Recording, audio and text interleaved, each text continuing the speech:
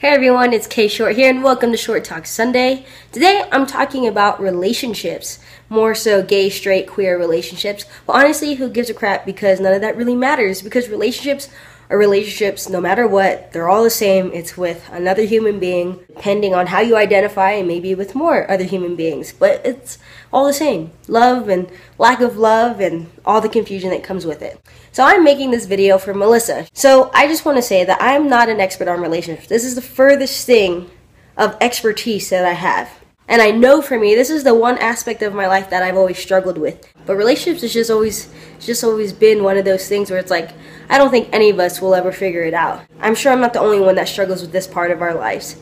I do have some experiences with people I've dated and the experiences I've had. I mean, I've dated gay girls, I've dated straight girls, I've dated half black girls, I've dated white girls, I've dated another Filipino girl, I've dated mostly Latinas. I grew up in a highly populated Spanish-speaking place. Those were my choices when I was in high school.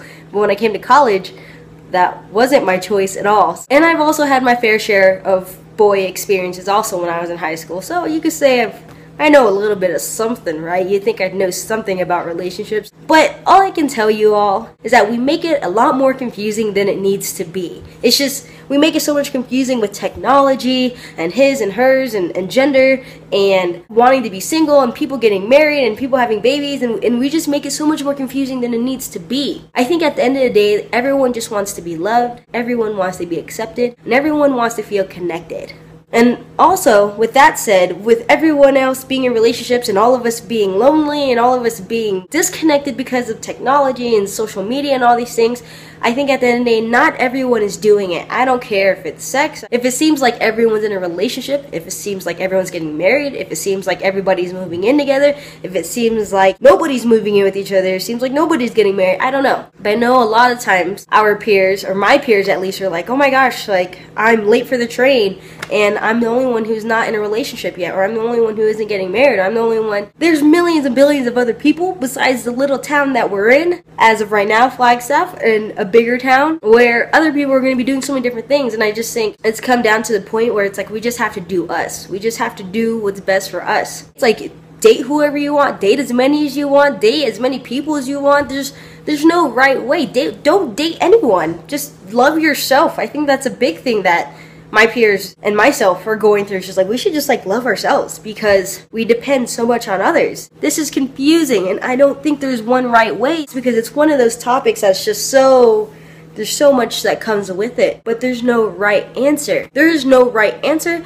and there's no right way whatsoever. Is that I know for myself, I was raised by MTV, and so MTV taught me that the people I'm attracted to look freaking amazing, because I'm looking at NSYNC and Backstreet Boys and Britney Spears and Christina Aguilera and all these people. Like, if I were to meet Christina, I might faint. I know that all of us have this constructed idea in our head that our partner should be this amazing and awesome, beautiful, intelligent, tall, dark, and handsome, short, 36, I don't know all these numbers that we're supposed to, live up to that stinking standard that is impossible. Once again, is also another impossible thing. But one thing I have figured out for myself is that I know how, when I was younger, and even younger as of last year, I was asking for too much. My criteria for dating somebody was educated, can hold a conversation, cute, passionate, or ambitious. But one thing I have figured out is that I think we do ask for too much. We want them to be all these things because of Disney and the Disney princesses and the fairy tales that they have clearly laid out for us, that they're going to come sweep us upon our feet. And even though we're educated and we recognize that this isn't going to happen, we still really strive for this. And it's really silly, actually. We still really strive for somebody to rescue us from the top of the tower. For all you know, it could be someone of the same gender and you don't even know it. Anyways, I know for myself, I have dated very, very, very good people. So everyone I've ever dated, I don't regret any of you. I think all of you were great experiences. I have learned a lot from all of you. And since I've gotten older, I've realized instead of asking for too much, all I can really ask for is someone that's loyal, someone that's honest, someone that's respectful. I think nowadays that's really hard to find. I think a lot of us are trying to strive to be other things. And so when we have someone that comes into our lives who is loyal, honest, respectful, you know, just the basics of a good human being, I think that's already hard enough to find, and that we shouldn't let that slip away. I'm not saying settle, but I'm just saying to kind of give that more attention, because yeah, that person that we're looking at may be cuter, may have more money, may have whatever the case, but to find a loyal person that isn't going to cheat on us, I think that's a huge thing. To find someone who's honest with us 100% of the time, telling us, hey, this is how I feel, this is what's going on, this is how things are going, etc. Like, that's really important too, that they can be honest with us. And 3, being really respectful. Being with someone that just respects us for who we are, what we do, and where we came from our past and our present, and what we want to do in the future. Just respecting us as a human being, as an individual. And I think for the last thing, to not try and change them. I know for myself, I've struggled with that one, because I'm naturally like a mentor, and I'm naturally like wanting to inspire people and wanting to influence people, and that's just the kind of person I am. It's hard for me to not want to be like, hey, why don't you nudge, go try this? Like, that's really tough for me. Biggest one I've had to learn is to not try and change them. Realize that if that person has those, then I can't ask for much more. If I ask for them to look like this and to be this size and to study this and to listen to this kind of music, like, I'm asking for too much now. That's just me though. And because I've had the experience of asking for too much and always being disappointed, because we have those expectations.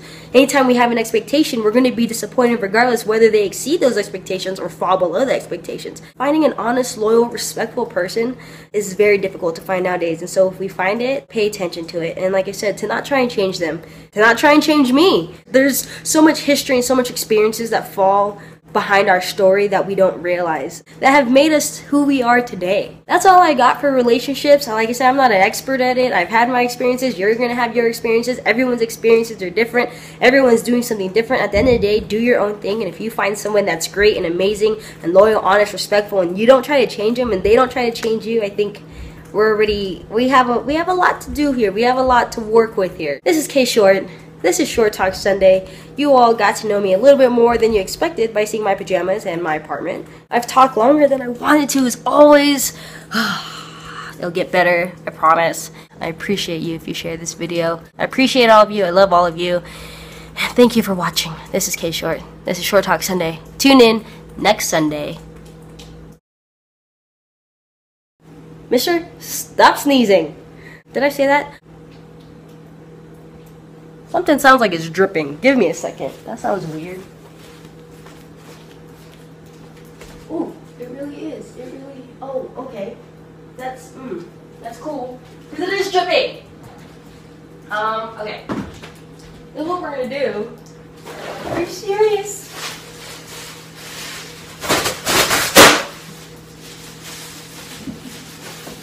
Did it rain?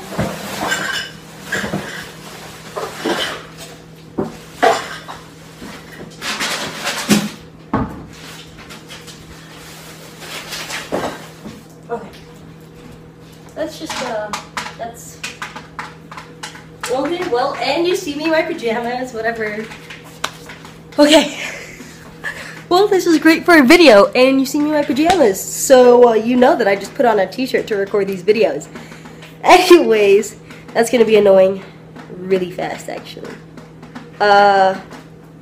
What do we do about that? What do we do about that? What can we do about that? Let's find a towel. Let's do this. This is so funny. Okay, we're just gonna...